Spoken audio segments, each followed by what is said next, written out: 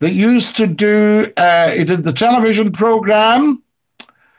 Oh, what was his name? And I was at a dinner. He spoke at the dinner, and he spoke very, very well. He worked on radio in Lancashire. Jim Bowen. Jim Bowen.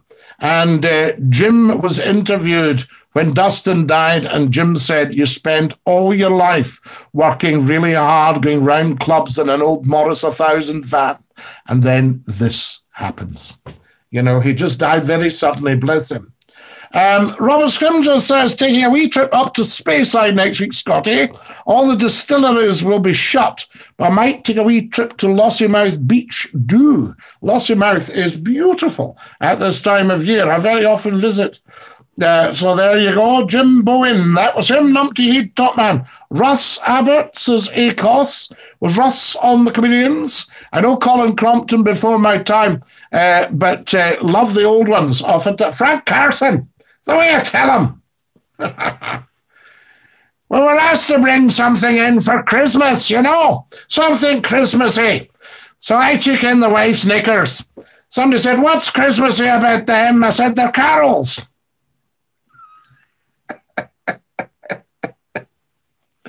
It's all that. Psychic professor. So there we are. Hey, sorry, I tell him. He was great. Frank Carson was great. I can remember Frank Carson when I worked in ITV, and Frank was on one morning. And the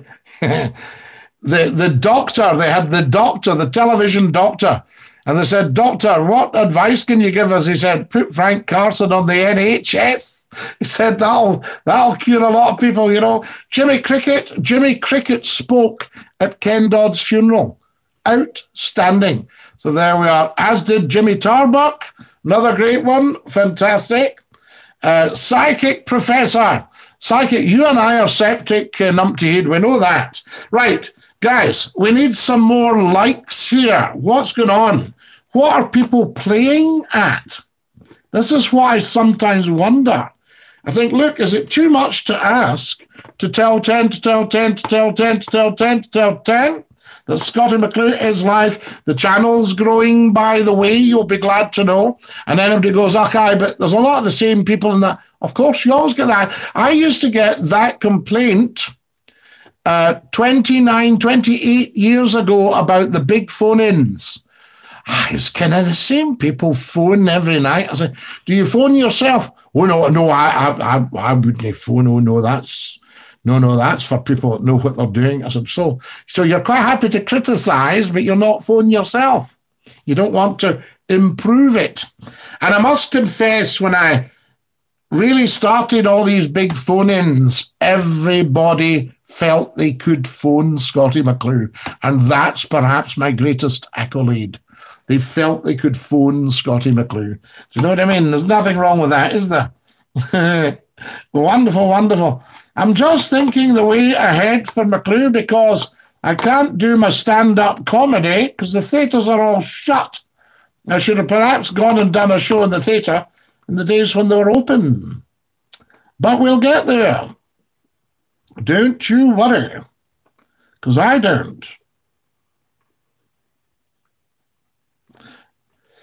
I'm going to share again on a big Facebook page. There we go. Wonderful stuff. Right, that's gone. There we are. Jimmy Crickett's still going. Yes, he looks great as well.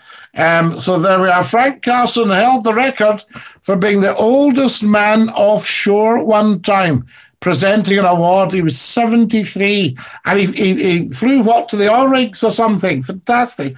I should have gone over to the oil rigs as well. And I also remember writing to the television and radio service for the army, saying, do you want McClue to come and entertain the troops? I never even heard back.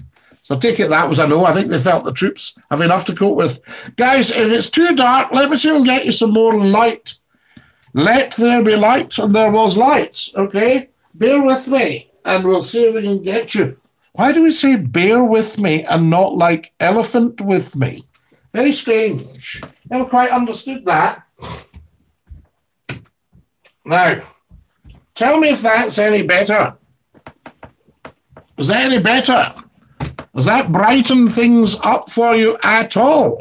Do let me know. It's very, very important. Très important.